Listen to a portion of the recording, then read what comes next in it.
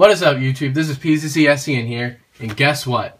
Today, Wednesday, May 7th, 2015, I am done with my sophomore year of college. Yep, I am done. Summer is here, so you will be seeing a few more videos of mine. I will be doing an update video in the very near future, so stay tuned for that. I've got a few things I'd like to go ahead and mention in that. Now, as I'm sure most of you have noticed by now, this is a very unusual video. I've never actually done a video about this, so we'll see what happens.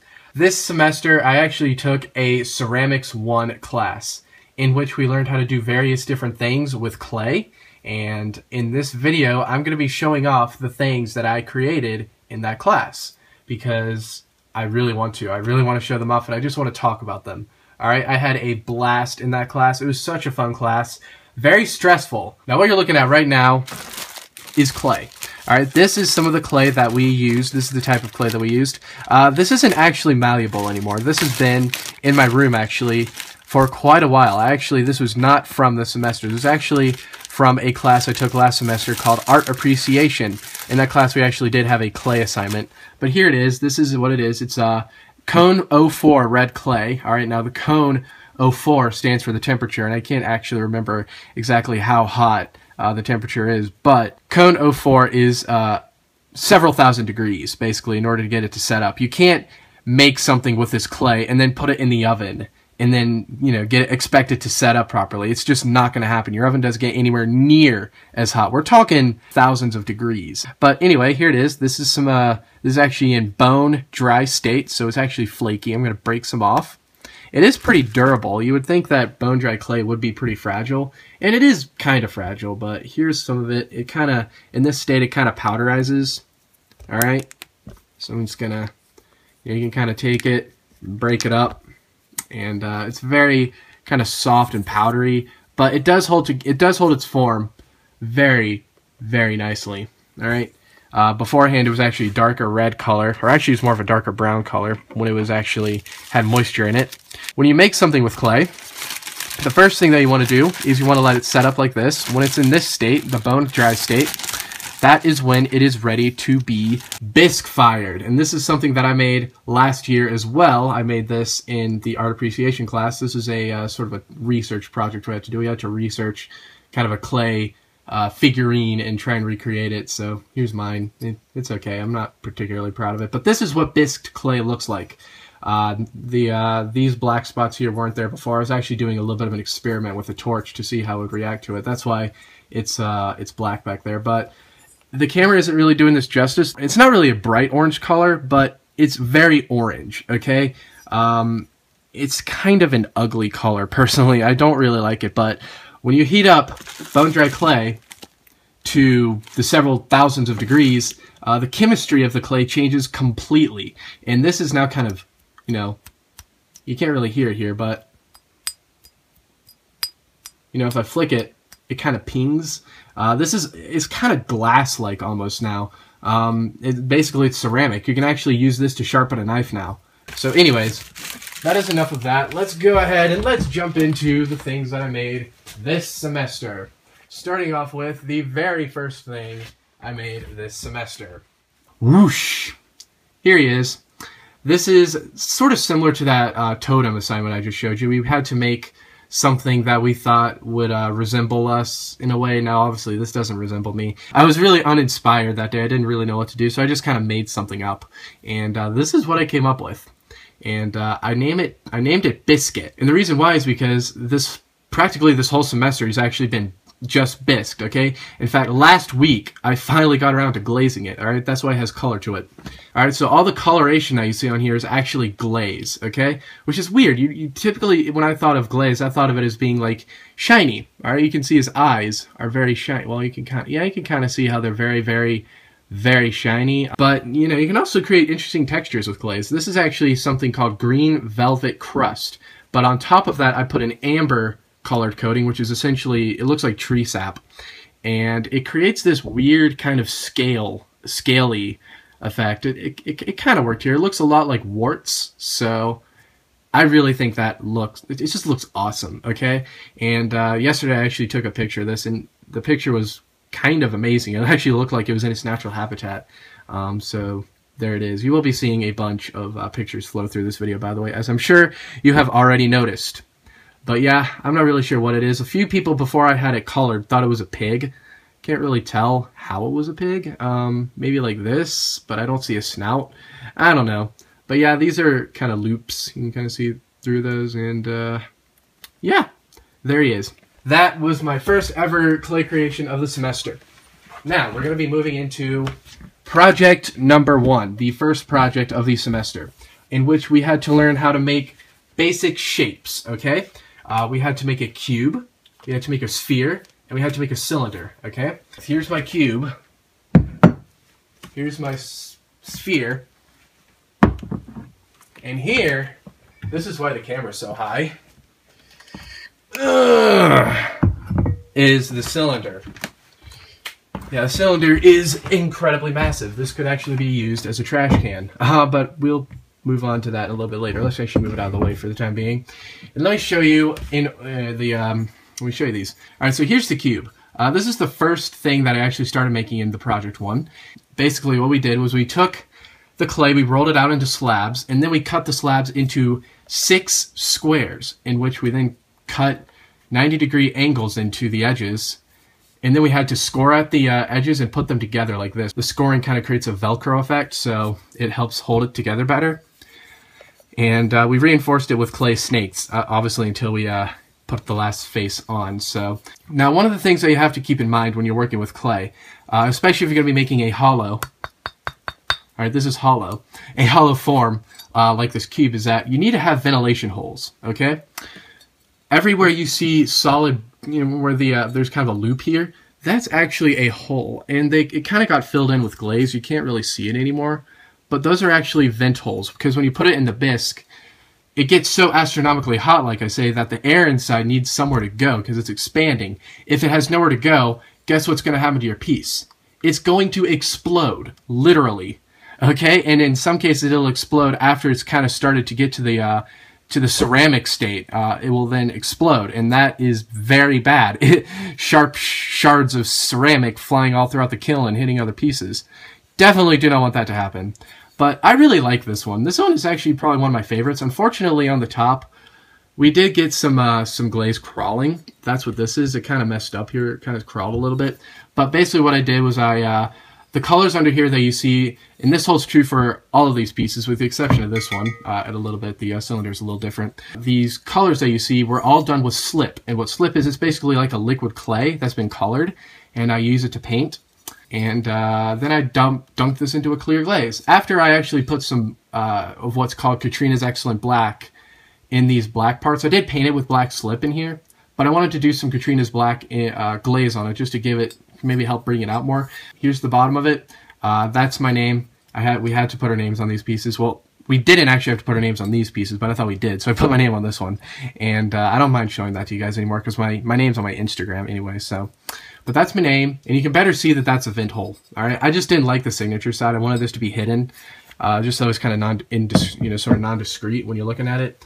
And yeah, I like this. It kind of reminds me of a wood, like wood-like texture. It looks like a tree almost. So very, very cool. I like that a lot. All right, now here we've got the sphere. This thing weighs quite a bit. This is kind of dense. Basically what we did to make the spheres is we took 2 pinch pots, which are basically, you do it with Play-Doh sometimes when you're a kid. You make a bowl by pinching the Play-Doh, like put your thumb in it and then pinch it around and make a bowl out of it. That's what we did with these. We had to make 2 of them, and then we scored the edges and smashed them together and formed it into a sphere. And there's that. And I actually made a base for it so that way it could stand up like that. And it's at an angle because I noticed when it was straight up and down, I didn't really like the way it looked. So I wanted to go ahead and put it at an angle. And it definitely helps add to the interest. I like this one a lot. I'm not really sure what this one resembles. Now, let me go and move these out of the way. And I'm going to show you my behemoth cylinder. This is the biggest thing that I have made. All right, for some reason, we had to make it this big. I really don't know why. Wow, this thing's big. Here it is. It's basically like the size of a small trash can. You can see a similar effect here, although I actually made it a little bit simplified just due to time constraints, but I'm really glad I did. If I went for the same kind of detail that I had with this, like, you know, this small, that was my original plan, holy moly, that would have taken ages to paint. So this looks really good. And also, I think it actually works with it very well. Fun little fact, everywhere where you see like this brown color, that is raw, unslipped clay. All right, that's the color that's the natural color of the clay after it's been glazed.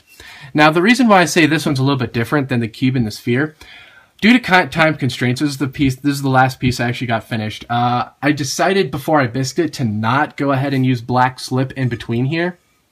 All right, so there's no black slip in between here. Instead, what I did was I went ahead and I just painted in the black with the Katrina's glaze, and you can see you can kind of see in some parts where I did that, like right here. Because of that, it's kind of broken in some places, but from far away, or from like a quick glance, you can't really tell. So it looks absolutely great in my opinion. I happen to be a huge fan of this. There's the bottom. I like to have a white bottom on my favorite pieces. The sphere also has a white bottom, and you can see that hole there was an alignment thing. But yeah, there's a white bottom on it. I just like the way that white bottoms look. I hate the color of the raw clay when it's not been glazed. Now the inside here is a little bit interesting. Alright, so on the inside, this is actually not Katrina's black glaze. If I go ahead and turn this flashlight on, you will see that this is actually a blue shiny glaze. And it looks really cool. You don't really see it in normal indoor lighting like this. You can't really tell that that's blue. But when you have like a light hitting it or going directly into it, you can tell that that's blue. I actually did an experiment though. If you go ahead, I actually tried doing sort of a blue and black splatter pattern, but it didn't really show up. You'll see, here's a picture of the glaze before it was actually bisqued. And yes, the blue glaze it's not really blue when it's unfired. The stuff that almost looks kind of beige in color is actually the blue glaze, and then this, obviously the black stuff is, well, the black glaze, but it didn't really come out. You can kind of see a little bit of has resided down here in the bottom. Let's see if I can, man, this thing is so heavy and I would hate to drop it. Alright, you can kind of see a little bit in the bottom there. Kind of. There's also a little bit of a crawling there where some of the glaze actually came away from the surface at the bottom where you can see exposed clay.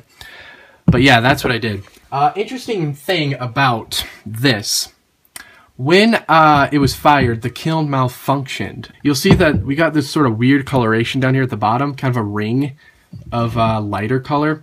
The kiln malfunctioned at the bottom sort of element, the bottom heating element stopped working. It's like, I think the fuse must have tripped a fuse or something. So the glaze didn't really, well, glaze right, if you will. It actually, I don't mind it at all. It's on the inside, first of all, and you can't really tell, again, at a quick glance. And the outside of it wasn't really affected. If the outside was affected, I probably would have opted to refire this. She did offer to refire the pieces that were in that kiln. But because the outside actually wasn't really affected by it, I didn't mind it at all. I didn't even notice it until she mentioned it. And I was like, oh yeah, look at that. So I'm actually really quite happy with it. Now, something I forgot to show you real quickly, a little weird mystery with my sphere. Check this out. The inside of my sphere. When I cut this hole into it, a few weeks after making the actual sphere form itself. I noticed that we have this weird kind of this weird sort of texture in there. Almost looks like a cave. I just thought that was interesting. So anyway, that's random. Alright, so that is it for the skills project. These are easily my favorite things that I've made this semester. Hands down, period. Well, I don't know. Yeah, they're some of my favorite things I made this semester. I love the way that they look. I like how they all match. I don't want to hit the cylinder. I like how they all kind of have the same general theme here with the colors. And I'm a really big fan of it. Only complaint is that I forgot to put yellow slip on the sphere, but whatever. Alright, let's go ahead and let's move on to the next thing. Alright, so we finally got done with the skills project, which took longer than expected because we had an insane snow event this semester. We had like snows every other day, and because of that, we actually missed ceramics for 2 consecutive weeks, okay? Now, a class like ceramics is not a class that you want to miss 2 consecutive weeks in. At all. That's really, really bad because of the kind of class it is. You really want to make sure you have as much time as possible. So because of that, when we finally started getting back into a regular schedule, things started to get a little hectic, all right? Things started to really pick up and collide with each other, and projects were kind of overlapping. Now, there's actually not much left in this showcase, believe it or not, but these projects do take time, and it was really kind of stressful. All right, so let's go ahead and move on to project the second. Now, this one we had to do something that is related to shelter, something that we find comfort in when we use it. Now, it can't be something simple like a house or a building, okay? We had to make something that you could tell it's a shelter. You can tell that it kind of shelters something or someone, but in kind of an abstract way, if you will. I thought about it long and hard, and I eventually decided upon doing something related to technology, all right? And this is what I came up with. There will be some explaining. Now, before we actually went ahead and started doing our shelter project, we needed to make a scale model to give the teacher an idea of what it was that we wanted to do. And I wanted to keep my scale model, mostly because I knew I was going to be doing this video and wanted to show it to you guys. Here is my scale model, all right? Now, you can see already we have some major glazing issues, but that doesn't matter. This wasn't actually like a graded thing. I just chose I wanted to keep this because I really liked how small it is. So here it is. This is the scale model. You can see it. It's actually hollow on the bottom. It looks like a power plug. Plug something into that. This is a fireplace. All right, can you see that? It looks like a house. I know it looks just like a house, but trust me, it's a fireplace.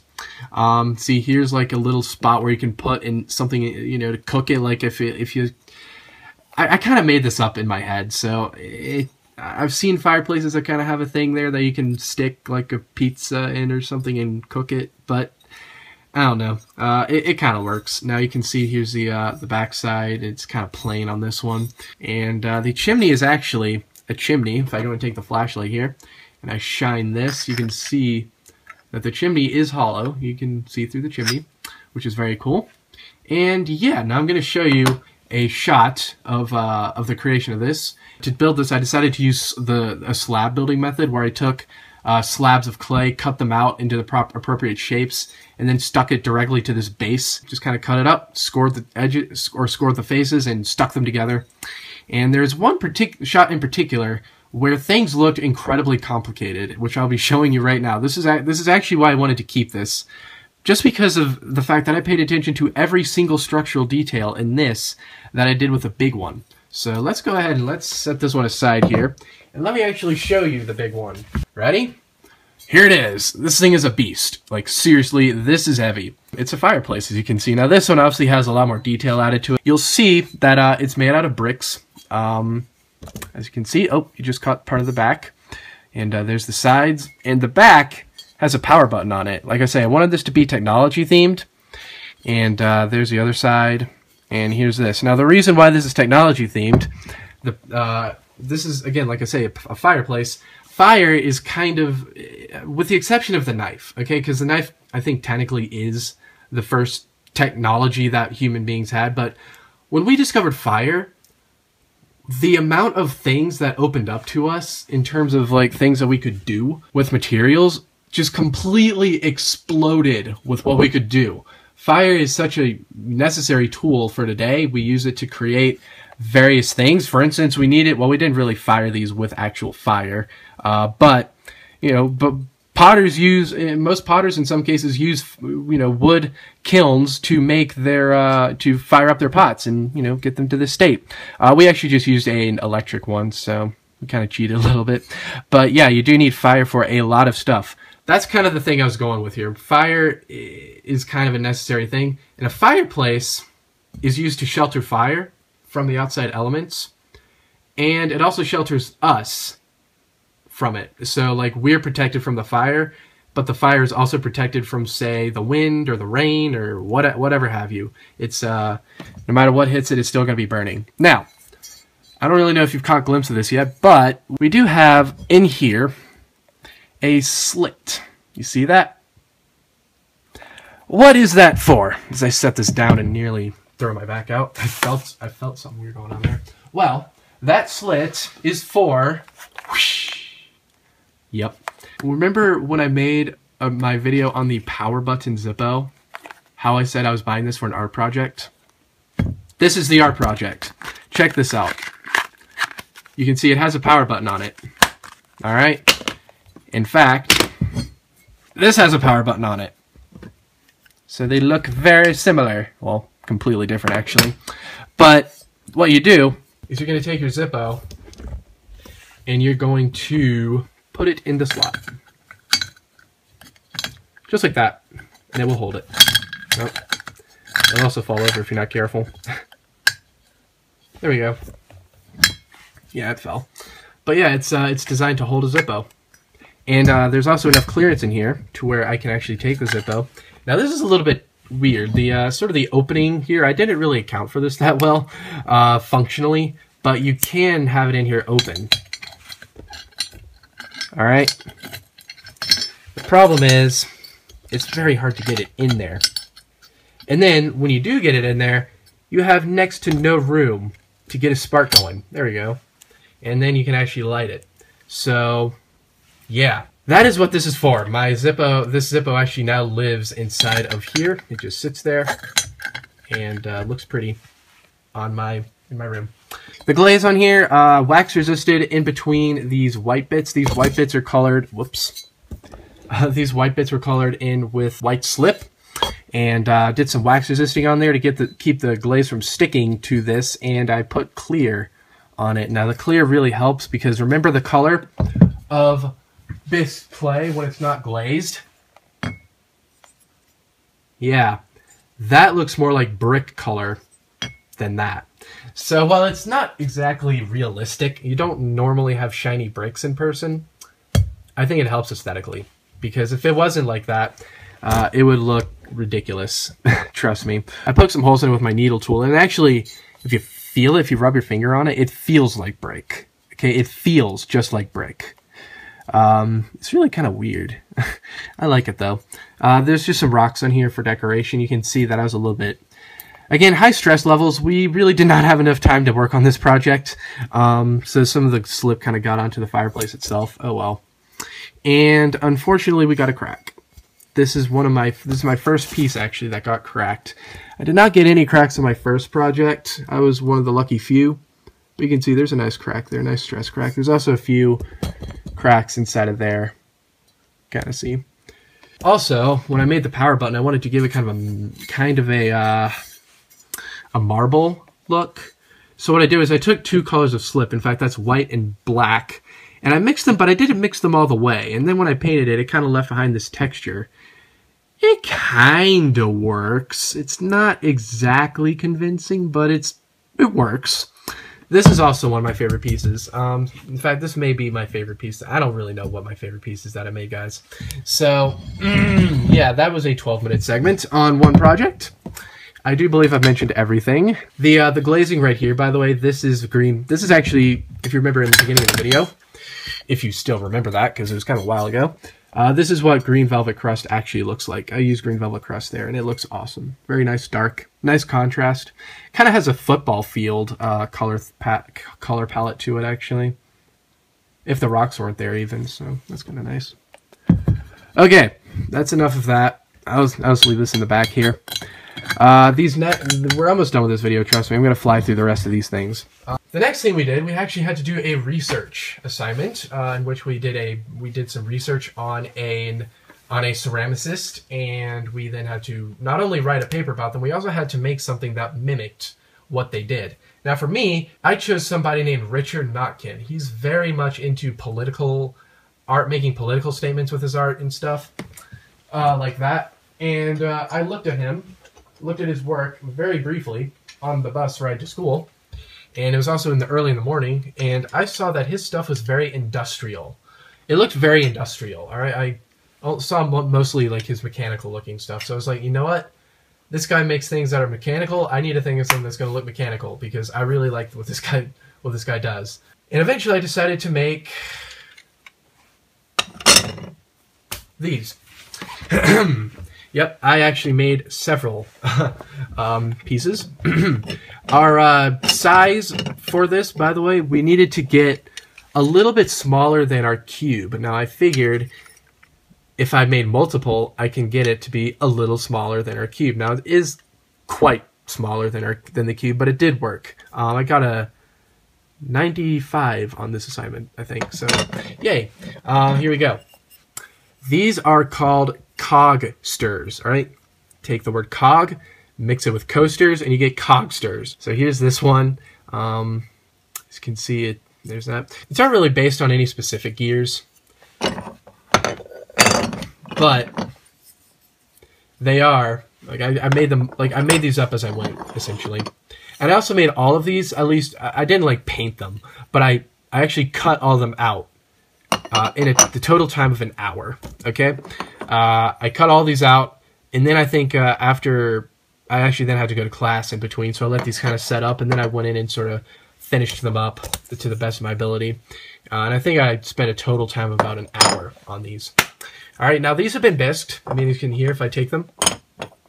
You know, they sound kind of like metal almost when they hit. You'll note that they are kind of weirdly colored, though. They actually almost look like gold. Unfortunately, I kind of misunderstood the course calendar. And I thought that we were going to be glazing these the week after we actually were supposed to glaze them, like the week after they were due. So I actually took these home because I wanted to do some sanding work on them. And then I didn't bring them back the day we were supposed to glaze them. Yeah. Because, well, I thought we were glazing them the next week. Because we had so much we were doing with this guy. Like, there's a lot, we all had a lot left to do with that I was like, there's no way we're going to have time to glaze these. Well, it turns out we had to glaze them that day anyway. Oh, well. So what I did is I went to Walmart, bought some spray paint, some gold spray paint, and spray painted them. And I have to say, I think I like this better. Now that it's looks like almost metallic than I would have if it wasn't, if I had glazed it. It's just a little fun fact. I can tell my voice is going away. This is a long video. My voice never goes away. Wow. All right. So, yep, there they are. 6 of these. Like I say, the guy who I researched, Richard Notkin, he made things that are kind of industrial looking. So I was thinking I need to make something industrial looking, and I decided to make coasters. Although it turns out he actually makes a lot of human heart things. He likes the human heart. He's very into his political statements. If you want to look him up, he's very interesting. I definitely recommend that you guys check him out if you want to see a kind of a different approach on the art of ceramics. It's very cool. Okay, that's all for Project 3. Alright, before we go ahead and get to Project 4, I want to go ahead and show you the one and only personal project that I had time for. Unfortunately, we did not really have that much time for us to go in and kind of make things for ourselves that we wanted. The only thing that I had time for was this coaster. Yep. Yeah, I made a single coaster. Ta-da, there it is. It is a very beautiful coaster. This is probably one of the prettiest things I made. Basically what it is, I made a slab, cut it out. It's kind of organic looking. I didn't really do a perfect cut. Now what this is originally going to be for, this is originally going to be a launch pad for this. This is a Cheerson CX-10 quadcopter. Alright, I wanted to make like a launch pad that was kind of themed on it. Wanted to kind of give it similar colors. But as I was cutting the design into it, I messed up. And I was like, you know what, screw it. I'm just going to make it into a beautiful coaster. So that's what I did. As you can see, it was supposed to kind of be like kind of have a similar color scheme to this, and it was going to look like a launch pad, but I kind of screwed it up. It could still work as a launch pad. In fact, I used when this thing worked, I used coasters as launch pads all the time. But yeah, this could still work. It's got a centrifugal, got sort of a center symmetrical design to it. So yeah, there you go.